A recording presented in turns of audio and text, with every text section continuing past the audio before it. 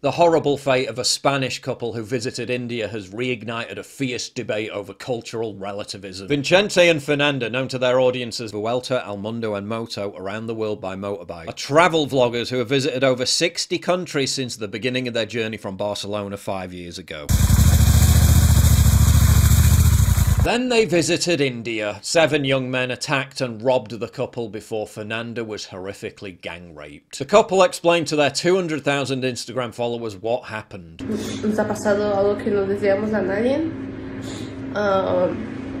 Nos han asaltado en la tienda, nos han golpeado. They'd stopped in Dumcar to rest and pitched their tent near a market, but after falling asleep, 7 young men broke into the tent and assaulted them both. They beat us, they put a knife to my neck, and they told me they were going to kill me, Vicente says in one of the videos, his lips swollen and appearing to be stitched up. Fernanda was raped, 7 of them, 7 men, sons of bitches. And bear in mind, this didn't even happen in some far-flung area of India, it happened in a major tourist location. Some of the culprits were swiftly arrested, but others remain on the run. Now, of course, no one is suggesting that anyone other than the vile cretins who did this are responsible. But Vicente and Fernanda subsequently posted videos to Instagram, pushing back against the generalization that India is particularly bad for this, and that the country itself should be negatively scrutinized. Y no penséis que India es así. India es un gran país. Es un gran país y vale la pena visitarlo con sus cosas buenas y sus cosas malas. Y eso ha sido un incidente.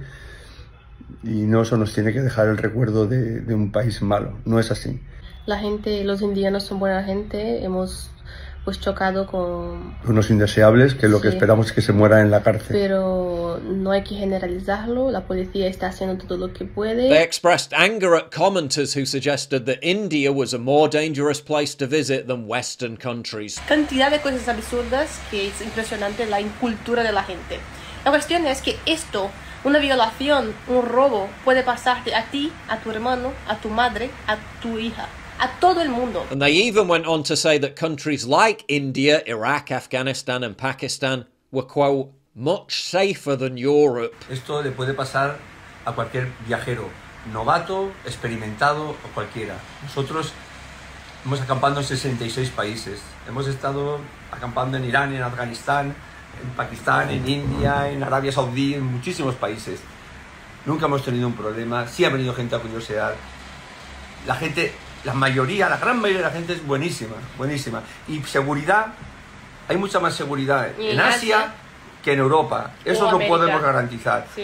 Safe to say that a lot of people disagreed with that view. The level of sexual aggression I witnessed while living in India for several years was unlike anywhere else I've ever been. Once, a total stranger, a British woman, asked to sleep in my bed and pretend to be my girlfriend on a train ride because a man walking by in the hall had licked her foot and she felt unsafe. I introduced a female friend to a young Indian man, and instead of shaking her hand, he groped her breast, and when she became angry, he became extremely hostile. I thought I was going to have to fight the guy. A female user named Sasha wrote, I spent 6 weeks in India, was supposed to be 3 months, nearly 15 years ago. I was 21 and travelling solo, and it was honestly the worst place I've been on earth. Wild animals would have more restraint than Indian men, got sexually harassed all day, every day, I'd never go back. Are some countries more dangerous than others? And is moral and cultural relativism placing Western tourists in extreme danger? We'll try to answer those questions after this. You want to know what I was doing over the weekend? Good lord, what's this? The year is 20XX. Globalist oligarchs from the Lucius Lux Corporation have seized power. With global governance established, individuals and their data are registered in the cyberverse. Europeans have been transformed into beyond humans via brain implants, losing identity and control to an AI-controlled reality.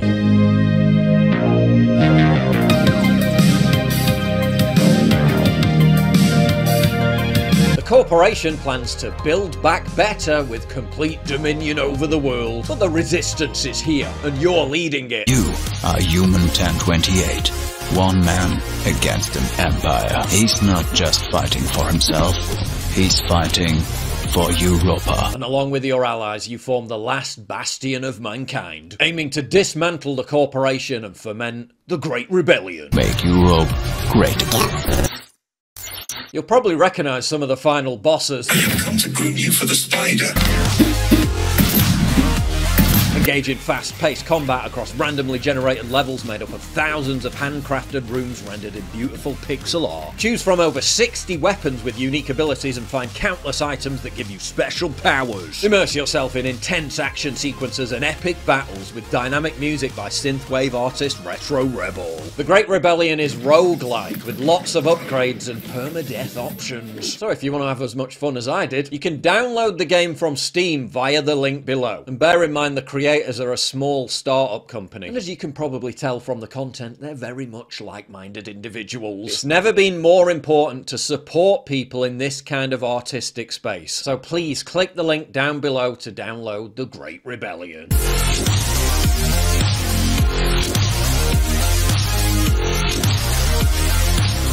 Despite what happened to them, Vincente and Fernanda assert that India is no different to other countries and even safer than Western Europe. And despite comments like this appearing on their Instagram page in response to this video nearly a year ago from someone in Pakistan, welcome to Pakistan, but please follow the dress code in this country. The way you dress up here is not considered right and might lead to unfortunate events. There's a reason why Delhi is known as the gang rape capital of the world. A Thomson Reuters survey canvassed 550 global experts in women's issues. The outcome?